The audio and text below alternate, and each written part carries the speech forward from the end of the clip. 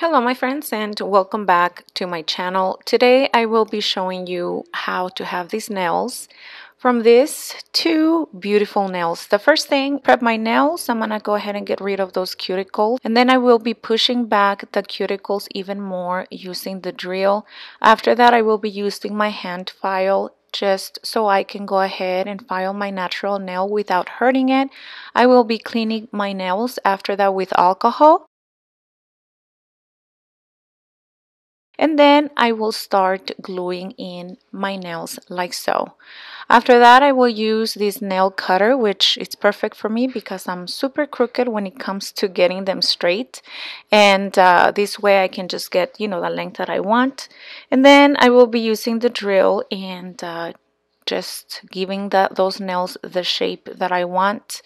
After that, I will use the hand nail one more time just to make sure that those edges are on point.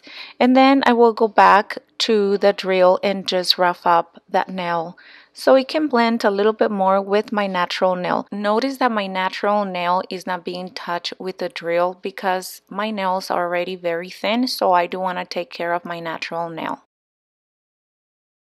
You will end up with something that looks like this, and then I will be using acrylic powder from Mia's Secret and also a clear powder. I like to use this thicker brush, and today, yes, we will be using some glitter. I will use the Mia's Secret monomer and also the primer. I'm going to go ahead and apply that primer on all of my nails. I'm going to get some of that monomer and then I'm going to go ahead and get a bead from the colored Mia's Secret acrylic. And I'm just going to go ahead and push it lightly like so. Do remember that I'm not a professional. I'm just learning by myself. So here, a lot of people make it so easy to work with this type of glitter. And it wasn't. I actually struggled quite a bit.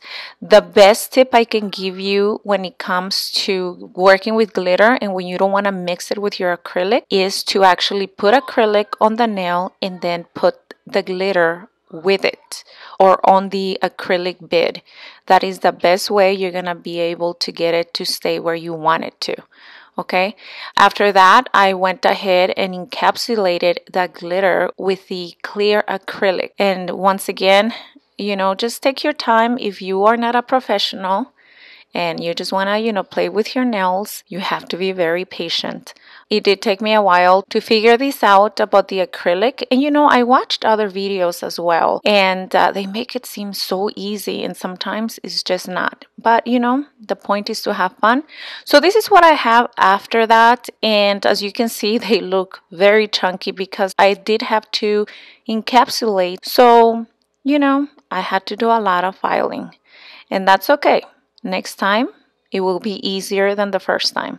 So after spending a lot of time filing those nails because I don't like them thick, then I'm going to go ahead and apply some of this glitter. And that one is, I believe I got it at Dollar Tree. And I'm just going to go ahead and apply it on all my nails. It is not a gel. It is not a gel glitter or whatnot. So I waited a little bit for it to dry. And then I'm going to finalize this set with a clear coat.